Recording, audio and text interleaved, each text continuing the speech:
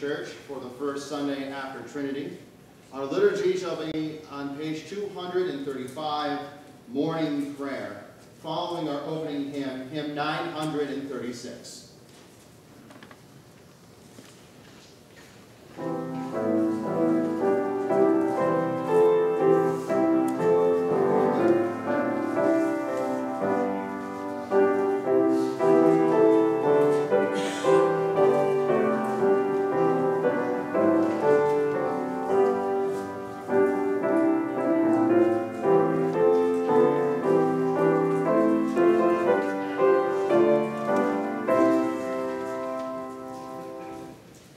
Sing praise to the God of Israel, sing praise for his visitation, redeeming his people from their sin, accomplishing their salvation, upraising a mighty horn within the house of his servant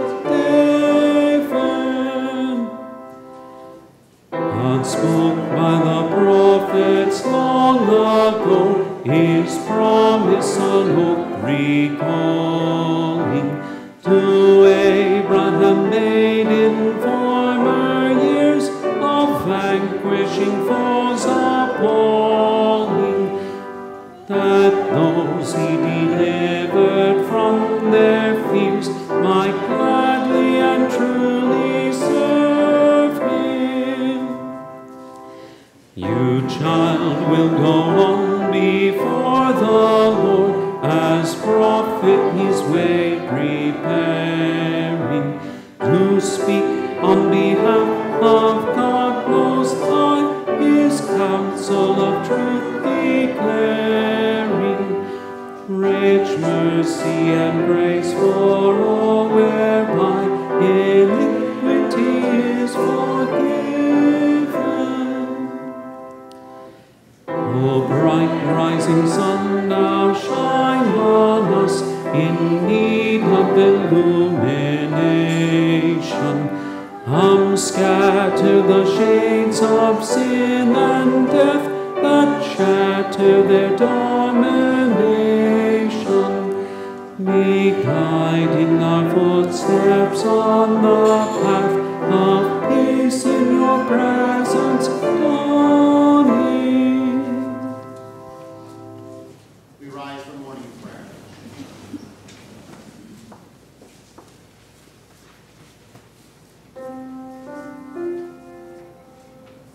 O Lord, open my lips, and my mouth shall declare your praise.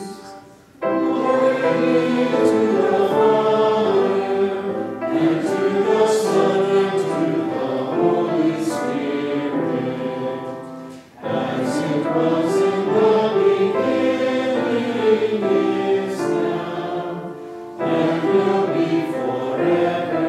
Amen. Alleluia, alleluia. Give glory to God, our light and our life.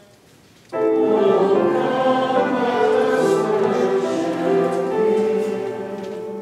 O God, let us sing to the Lord. Let us make a joyful noise to the rock of our salvation.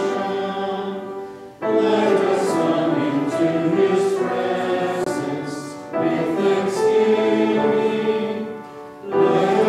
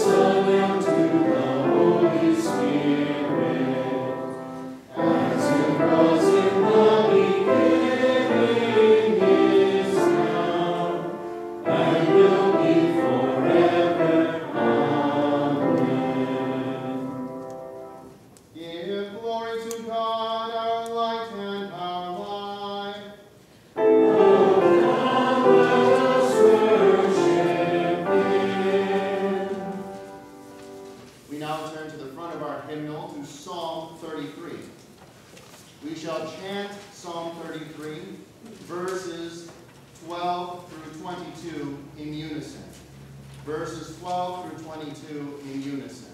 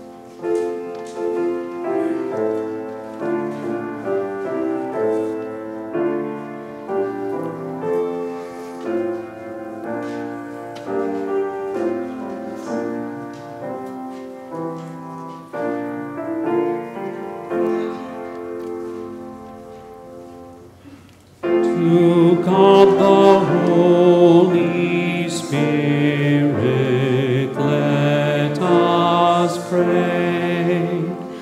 For the true faith needed on our way, that He may defend us when life is ending, and from exile home we are wending. Lord, have mercy. Oh, sweetest love, your grace on us bestow. Set our hearts with sacred fire aglow, and with us to light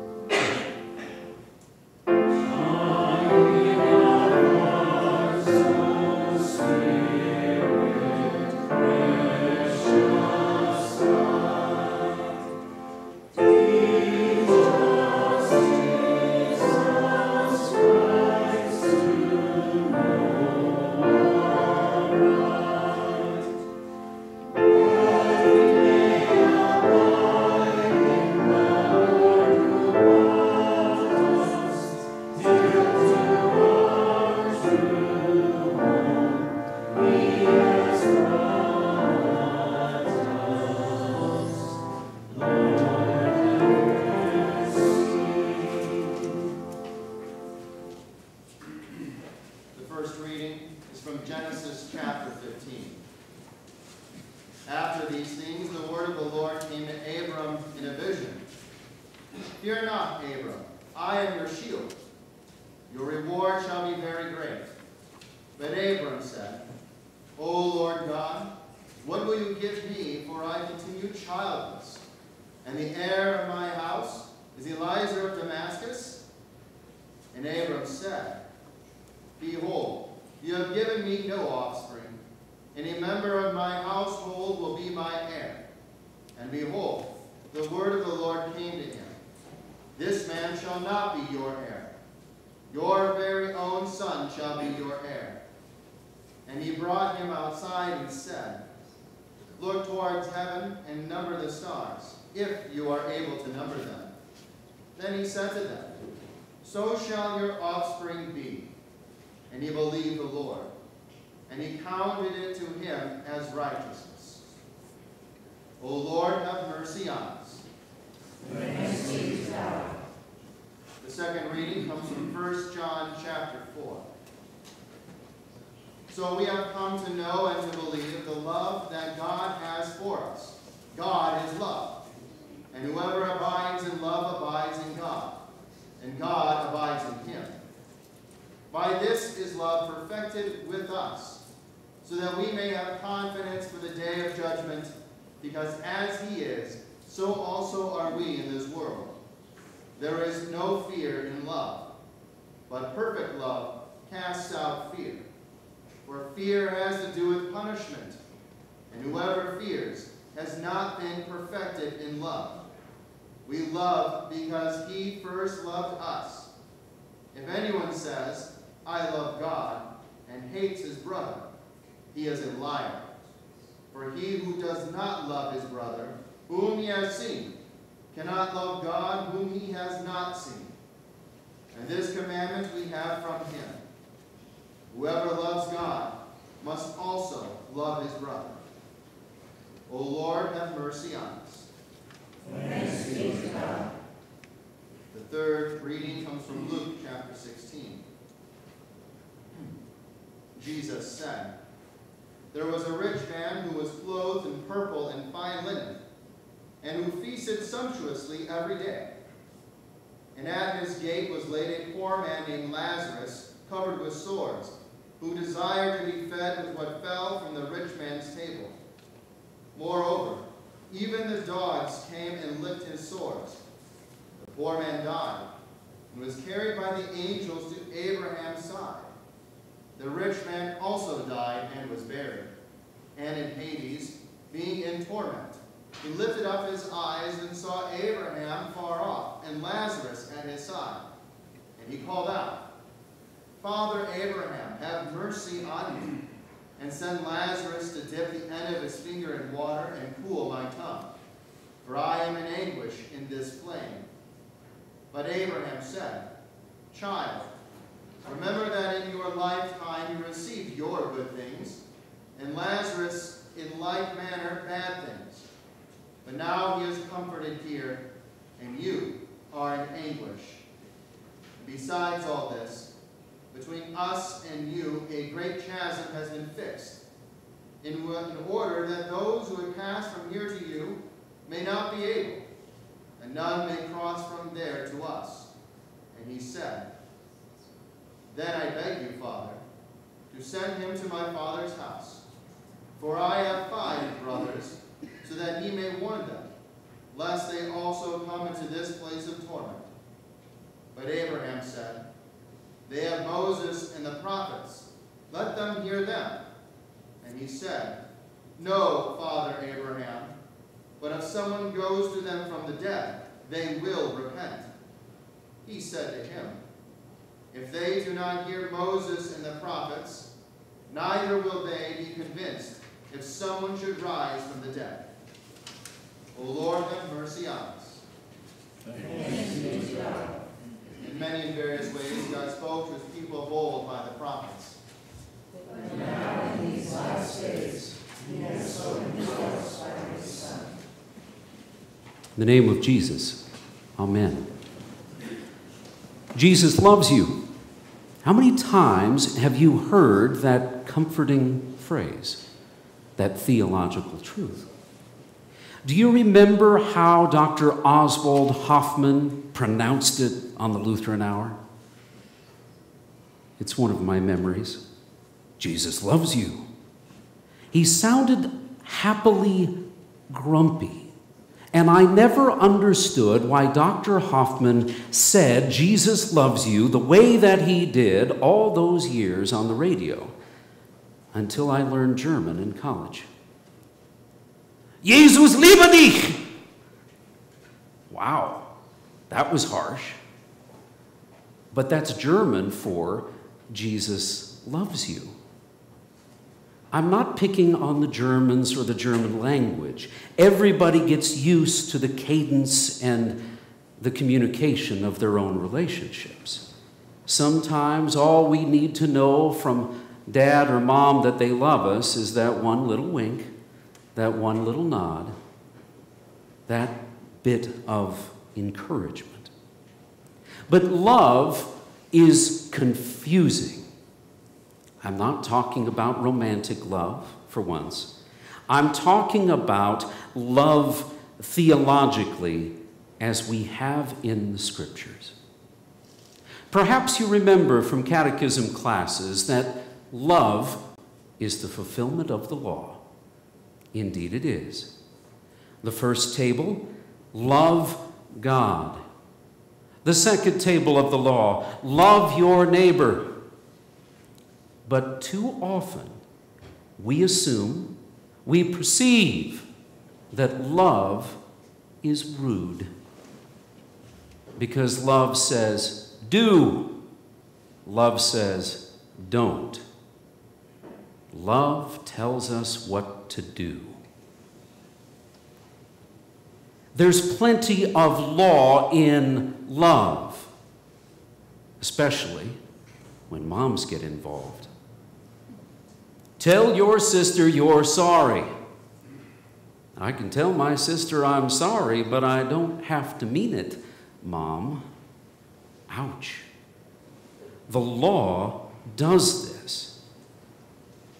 If anyone says, I love God and hates his brother, he is a liar. For he who does not love his brother whom he has seen cannot love God whom he has not seen. And this commandment we have from him, whoever loves God must also love his brother. It goes for sisters too. This is law. It's a reminder that when it comes to love of God and love of neighbor, you need both. If you don't love neighbor, John here says you can't truly love God. Didn't Jesus say the same thing? Forgive us our trespasses as we forgive those who trespass against us. So where does Jesus' love for us fit into this whole dynamic? Well, rather simply put, that's the gospel. Jesus loves you is what he does for you. By this we know that we abide in him and he in us because he has given us of his Spirit. No wonder this is a lesson chosen for the Sunday after Trinity.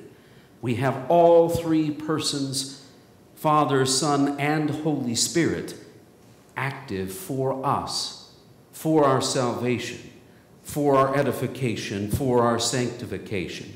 And we have seen and testify that the Father has sent his Son to be the Savior of the world. There it is, the gospel. But not just the Savior of the world, as if we were to talk about the gospel. The Lord Jesus is your Savior. And he does the job. He does the complete job. Whoever confesses that Jesus is the Son of God, God abides in him and he in God. This is the good confession that we make. Whether we're confessing Jesus is Lord, as the ancient church did, the Apostles' Creed, as new Christians in Rome learned it in the catacombs. We believe as the Nicene Creed was originally written, or if we with joy confess the Athanasian Creed, as we have. Whoever confesses that Jesus is the Son of God, God abides in him and he in God. It is as Jesus wanted, that we may go and bear fruit, fruit that lasts in Jesus, the vine. So we have come to know and to believe the love that God has for us. That's the message of Christianity. That's the primary, the unique message that no civil law, ordinance-based government has, no other world religion has, that the Savior, Son of God, God himself, has done the work of saving you and delivering the gift to you. We have come to know this from the scriptures that the Lord has given to us. It has been revealed to us, this love that God has for us. We can enjoy all of the gifts that Wyoming has to offer: hunting, fishing, hiking. But has a bear or a bird ever told you the good news about Jesus? No. Creation out there in a fallen world is a very law-based society too. You might get too hot. You might get dehydrated. You might spend 14 hours ice fishing and only catch one fish. That's law, but the company made it a very gospel-centered occasion. Whoever abides in love abides in God, we're told. God is love. Isn't that one of the shortest Bible verses we ever memorized? God is love. And he truly is. But his idea of love and our idea of love, they are sometimes in conflict with one another. God's love believes in reconciliation. God's love forgives. And it means that we have a future. We have a future with the Father and the Son and the Holy Spirit and all who have died in Christ. We have a future because our relationships are based on reconciliation. God is love, and whoever abides in love abides in God, and God abides in him. I had a shut-in visit 11 years ago, right here in Sheridan. And as this lady was learning how to trust me as her new pastor, she finally admitted something. She said, "You know how those 2-year-olds sometimes take their big fingers and they plug their ears and they go, na, na, na, na, na, na, na? Yeah. Back when I was still able to be in church in person, I really wanted to do that. Every time the Lord's Prayer showed up in a service." "Oh, really?" I said, hoping that she would volunteer more. She said, "At that time, I was holding a grudge against a neighbor." She didn't specify. I didn't dig too much more. Wasn't my business. And she said, "I was so angry at them. I was angry at Jesus for including that line in the Lord's Prayer."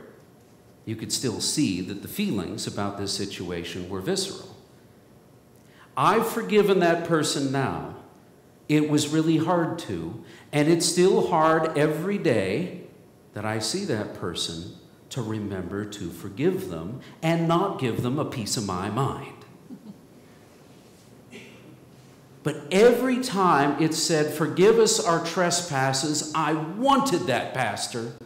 But every time it said, "As we forgive those who trespass against us," I wanted to be a 2-year-old with her fingers in her ears. But the Lord loves me. And love means I forgive. I can't forget, that's part of life in this world. But he forgave me, and so I'm trying. It was a very eye-opening visit.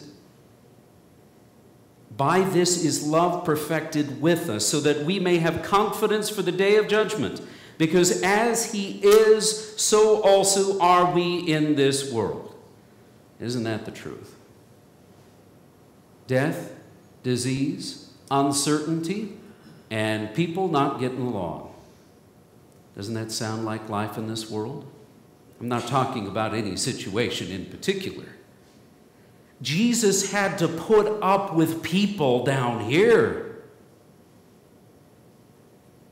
And what was one of his most famous words? A word from the cross. Father, forgive them, for they know not what they do. They really didn't, putting him up there on the cross, did they? The devil did not know what he was doing in getting Jesus on a cross. It was the mode of his defeat. We need confidence for the day of judgment.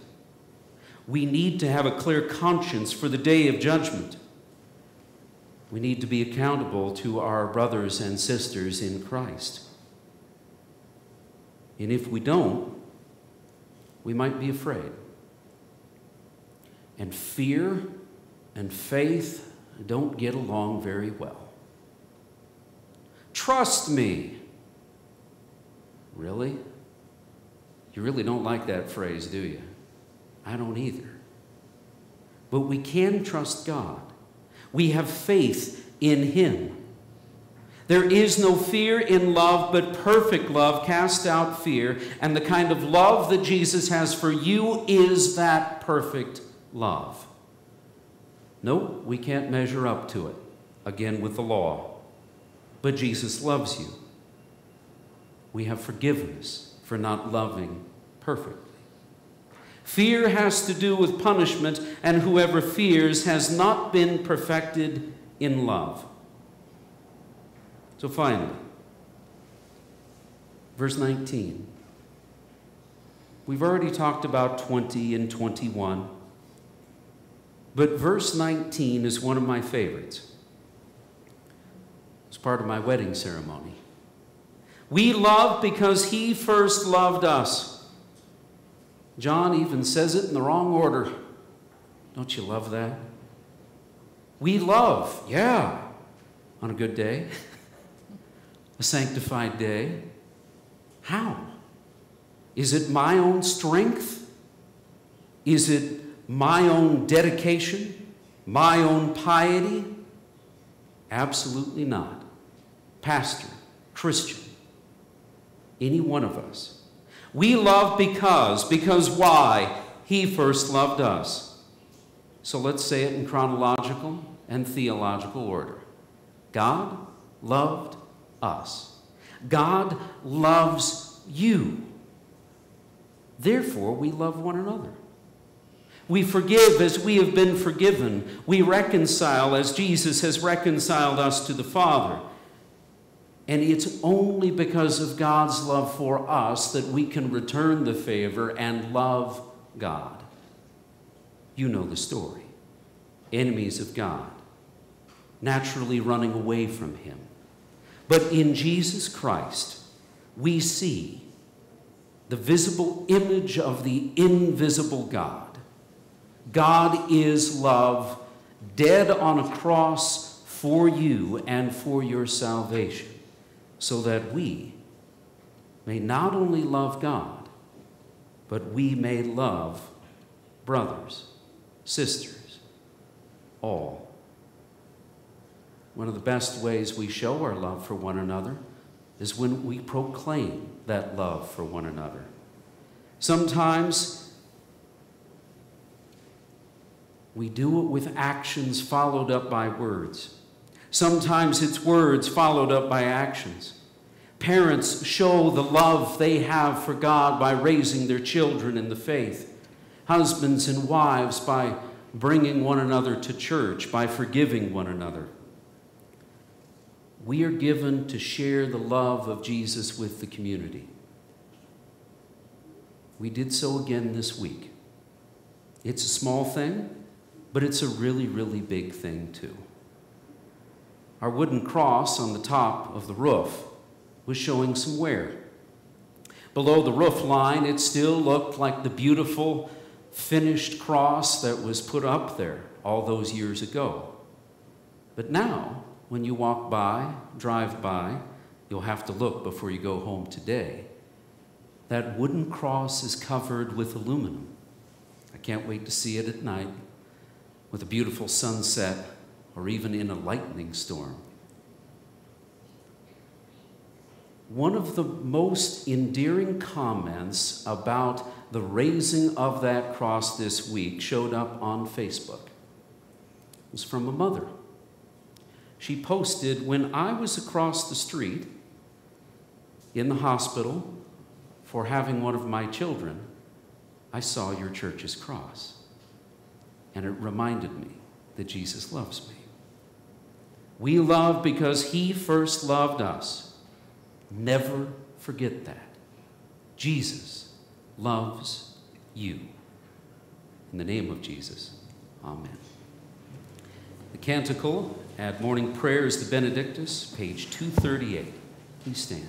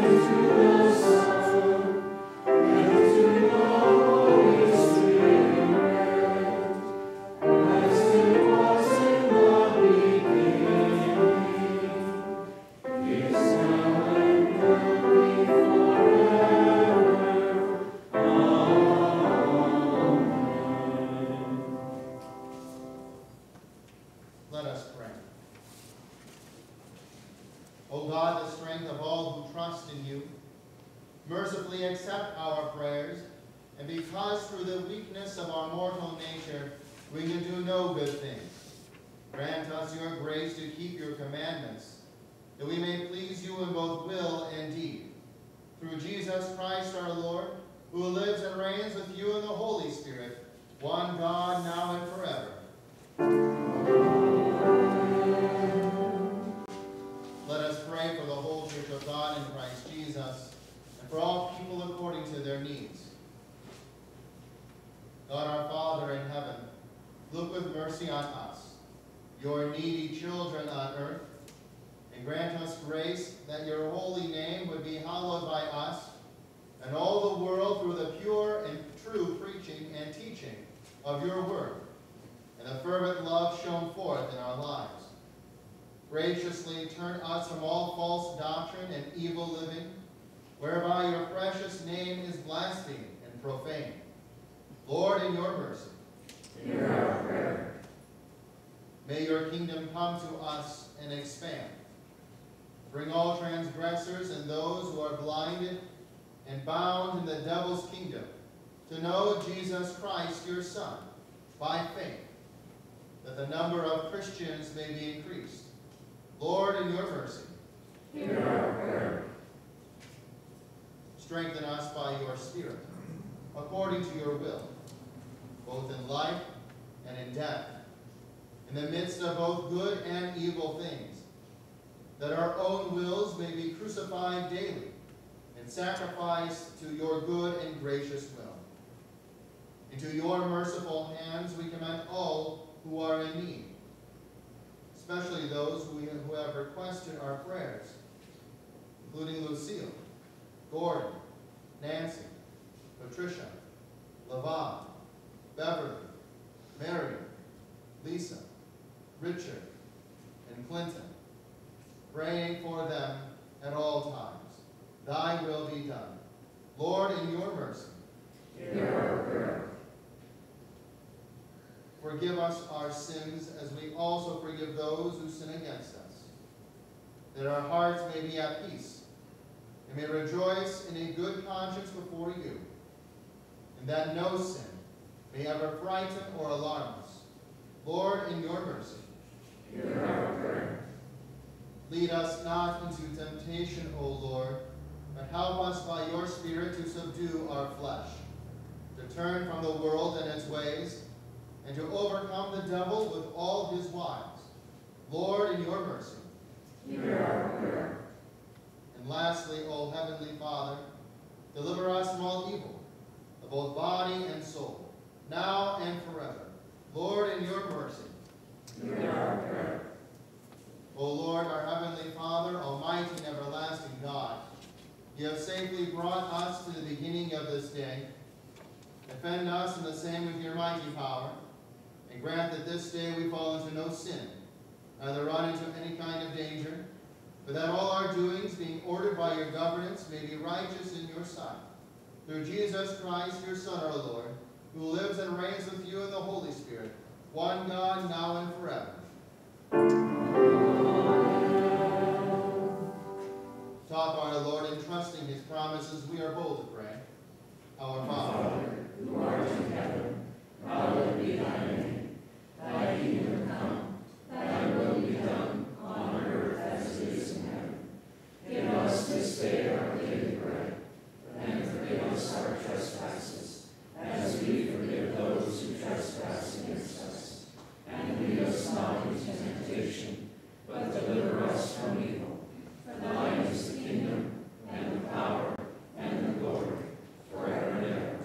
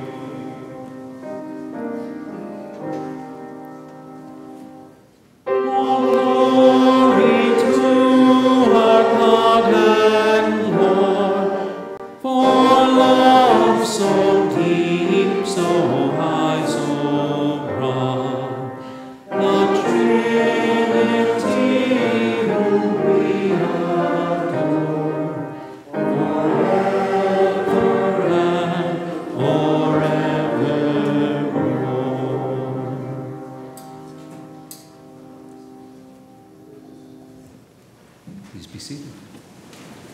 Welcome back, Pastor. Our prayers continue for you.